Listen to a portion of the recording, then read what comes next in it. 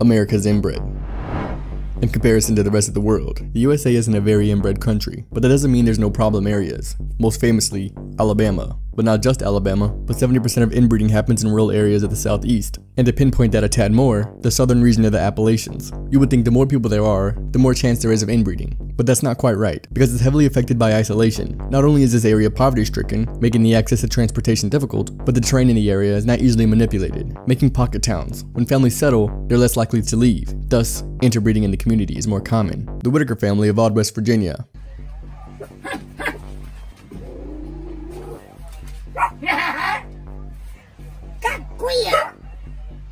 Also, do not think inbred equals bad people. These people are very kind and very loving. Think more of inbred equal people in a bad situation. And now, quite possibly the most famous inbred family of all America, also in the Appalachian region, but this time in Kentucky around Troublesome Creek, they used to be known as the Blue Fugates, mainly for one obvious reason.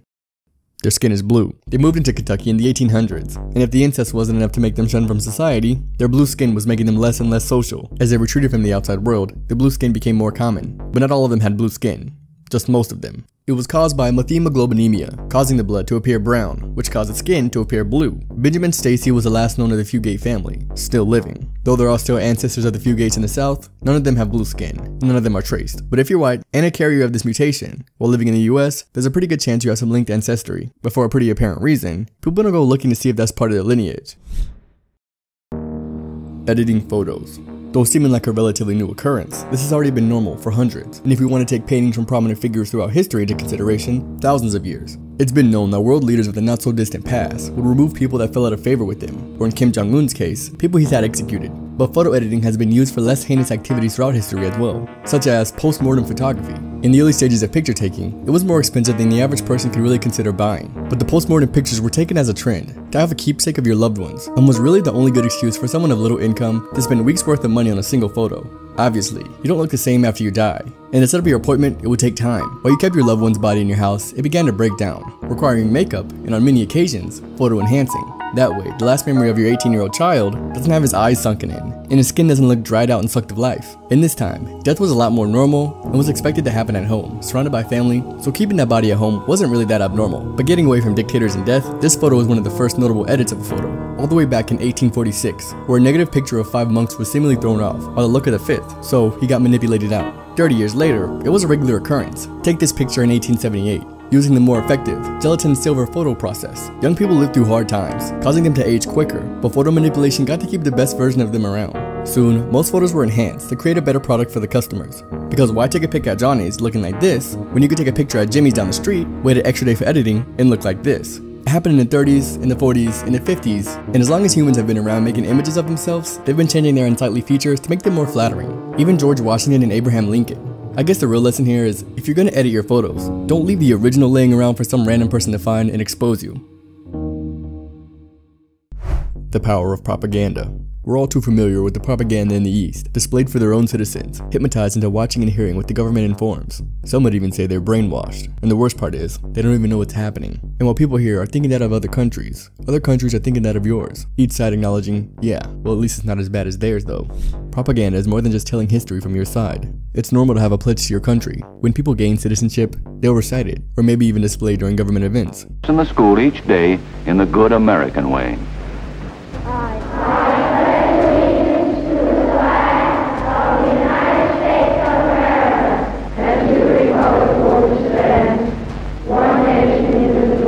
The US isn't the only one that has one, but it has conditioned kids by making it normal to pledge your allegiance to the country every morning for the first 18 years of your life. It may sound normal to you, but if we heard kids had to make a pledge every morning to North Korea, we'd feel so bad for the propagandized nation. Or maybe the military entertainment complex. The US military gives out money to entertainment organizations to be portrayed in a positive manner. They pay for the salute at the beginning of sports games. They've paid to look good in music videos. If you play as the US military in a AAA game, the developer received a nice check to be written into the campaign as the heroes.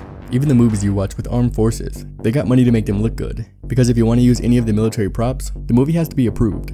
It's more shows and movies than you would think. Star Trek, Top Gun, Black Hawk Down, Apollo 13, Godzilla, Iron Man 2, King Kong, I Am Legend, Transformers, even the Wonder Woman movie from last year, and the list goes on. There are over 400 movies sponsored by the Department of Defense. If we heard that movies in Russia were military funded, we're talking about how they're being controlled into thinking who the good guy is. But in the US, It's perfectly normal. The true power of propaganda lies in its undetectable nature to its victims. And I'm not saying all propaganda is evil, some is actually helpful, but by tapping into your emotions with catchy slogans, images, and selective information, it's important for you to consider if you're making decisions based off the truth or the propagandized truth.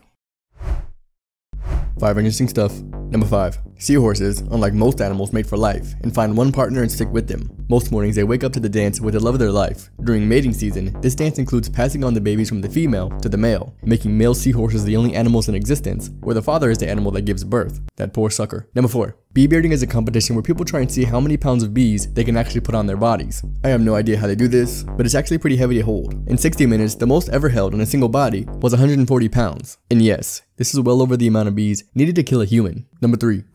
The most expensive piece of jewelry on earth, named the Hope Diamond, is thought to have come from India, and in 1666 was bought by a French Jim Merton. He cut it up and sold it to king whatever number this is in 1792. Then it was stolen and cut again, but the biggest piece swapped hands from millionaire to millionaire until it was donated to a museum of natural history in 1958, where it remains today. Number 2.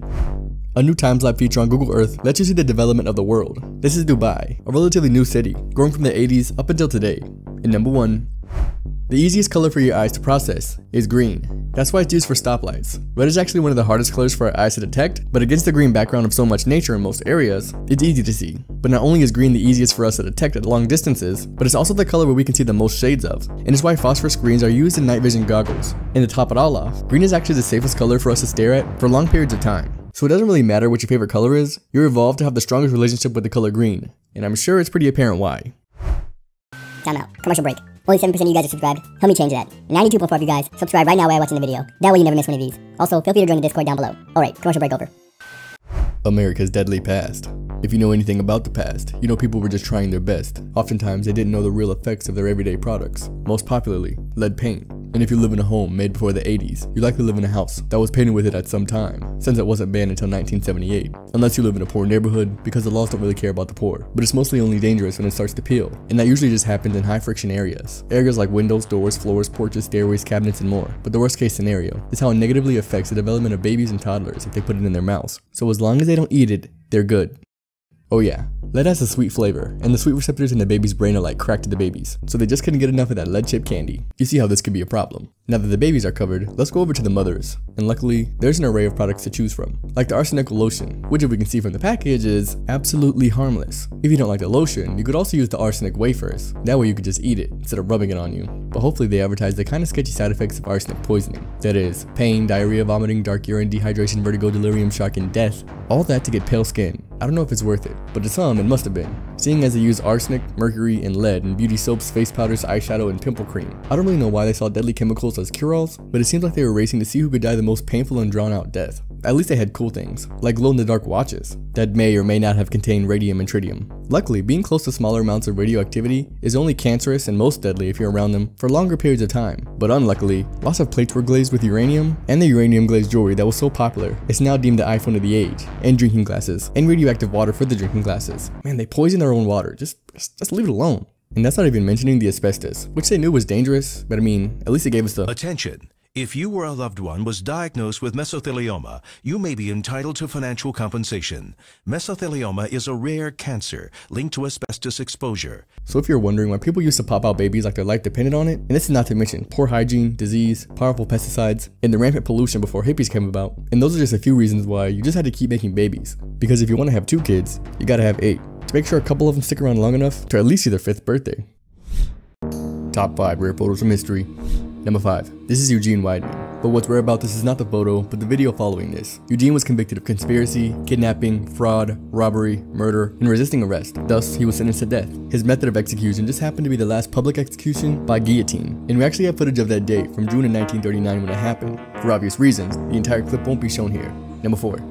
This is a pic dropped to the installation of the first air conditioner in 1902. This one though was not used to cool the air, but to dehumidify it. This was placed in a printing press warehouse, so the press would stay dry enough to use at all times, though the cooling effect was a nice little bonus. Number 3. This is the Eureka building in Chicago in 1920, displaying the effects of firefighting in extreme conditions. This actually still happens today if it's sub-zero while hosing down a fire, but this occasion just happens to be one of the oldest photos of this occurrence. Number 2. This student is Elizabeth Eckford. At the age of 15, there was a car full of 8 new colored students to attend a previously all-white school in Little Rock, Arkansas. She was approaching the school when the school body started shouting slurs and berating her just for coming to their school. This woman actually came out later and apologized and said she doesn't hate blacks anymore. When Elizabeth arrived at the doors, the National Guard showed up to deny her entry. Later that month, the very same guards were back, but to escort them inside the school safely this time. They were known as the Little Rock Nine. And number 1, this is the construction of the largest American-built statue. We do have the Statue of Liberty in New York, it was made by the French and shipped here, and the Pegasus and Dragon in Florida, but made by China and shipped here. But this statue, named Our Lady of the Rockies, was built in 1985. It was made into 4 pieces, in part by a retired engineer from the largest American mining company, Anaconda Copper. The pieces were airlifted in by the National Guard. It would probably be a lot more famous if it wasn't in Montana, but if you're going through, be sure to stop and visit the large American-made statue. 5 interesting stuff. Number 5. The deepest voice on record a human has ever had. And not only that, it's also suspected it's the deepest voice a human can get, which actually sounds pretty similar to breathing in sulfur hexafluoride, which is also known as a deep voice gas. Luke, I am your father. Number 4. When a little kid is giving you a nice smile, they're actually giving you 2 smiles, because their adult teeth have yet to replace their baby ones, meaning they're smiling on the outside and the inside, and I find that sweet and disturbing. Number 3. The rarest dog in the world is a Norwegian Lundehund. In Norwegian, Lundehund translates to puffin dog, which is a pretty fitting name, seeing as it's the only dog bred to hunt puffins, though they don't hunt them anymore, and their puppies usually cost around $2,000 to $3,000. Number 2. The way you may see in your own grocery store, an Asian aisle, or an Australian aisle. If it's not already obvious, other countries have an American aisle. And you know what? That looks like the end of one of my grocery stores, so I say it's pretty accurate. And number 1. The hottest temperature and the coldest temperature in all the known universe are actually in the same place, and that place just happens to be Earth. On August 13th, 2012, the CERN Hadron Collider in Geneva, Switzerland recorded a temperature of 9.9 trillion degrees Fahrenheit. They achieved this temperature by accelerating lead ions at 99% the speed of light and then making them collide. The coldest is when physicists at an Italian institute chilled atoms to minus 459 degrees Fahrenheit. So while humans aren't the center of the universe like they once thought, we definitely do a good job of making ourselves feel like it. Top 3 things predicted to happen by the year 2050. Aside from things we can see developing right now, like self-driving cars and delivery drones, some big questions and discoveries could develop in the next 30 years that alter our existence immensely. Technology is the fastest growing industry, and as more knowledge becomes accessible, there are more opportunities for human advancement. But let's start out big. As we grow in knowledge, we grow in knowledge of what others might have access to. Like most of extraterrestrial search has been done through radio telescopes, seeming like the most convenient way for tracing life. But as we grew past radios, more evidence for alien activity has been discovered. Energy being a limiting factor to how advanced a civilization can get. It's now suspected manipulation of your home star is the way we can find aliens, like Dyson spheres. If they have panels surrounding their stars creating irregular light activity, or even have the power to move their stars in an unnatural manner, it's easier to see this activity from farther away. And by 2050, we could possibly have the technology for even more advanced abilities than we do right now, and we just can't imagine them without the infrastructure of that new technology. AI-enabled robots. Right now, AI is still kind of an exclusive technology, limited in its most advanced abilities, but once it becomes as accessible as an app, its learning will be exponential. Right now, it helps hedge funds beat the market, diagnose heart disease before humans can even tell, and driving a small portion of our vehicles. But imagine machine learning not limited to the training of humans, machines discovering on their own, inventing without aid, and accidentally killing all of existence? If it has access to all knowledge, and even has understanding of things our 8 brains can't comprehend, who's to say its most obvious diagnosis to itself is the hindrance from humans? Killing them all would obviously leave it to live longer, and if it ends up evolving too much, Earth can become a prison. Not to mention, it would just die when the sun gets bigger. With all the resources in the universe, it could just upload all of its information onto a chip, create a self-replicating rocket, destroy the Earth to make sure we can't come looking for it, and scour the universe for materials to keep repairing itself, in turn, becoming as immortal as the universe.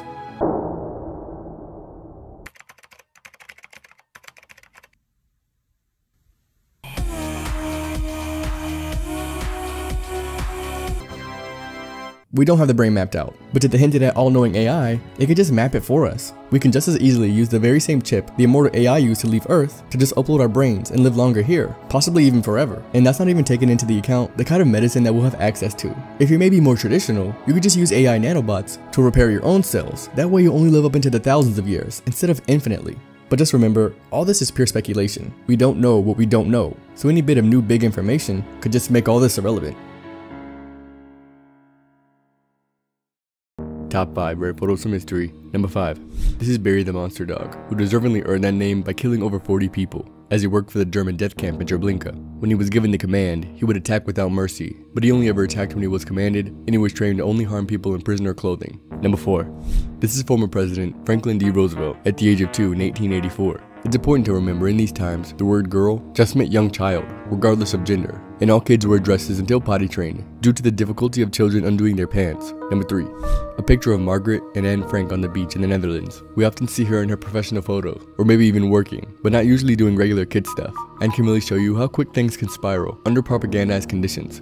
Number 2. This is the first photo of a living animal to ever be uncovered. This faded picture of a goat dates back to 1842 and was taken in the cattle market in Rome, and now sits in an exhibit in New York, alongside pictures like the 1850 horse-drawn wagon and the 1891 lion, tigers, and dogs circus performance. And number 1. The inside of the FBI's fingerprint storage warehouse in 1944. This was an 8,000 square foot National Guard armory. The FBI had recently went from tracking American citizens to tracking anyone they can get information on, making all this new information hard for them to store. Daily work here was 10-hour shifts at 6 work days a week, and with everyone working together, they had the power to process 35,000 fingerprints daily, which can now probably be done in a matter of a few minutes.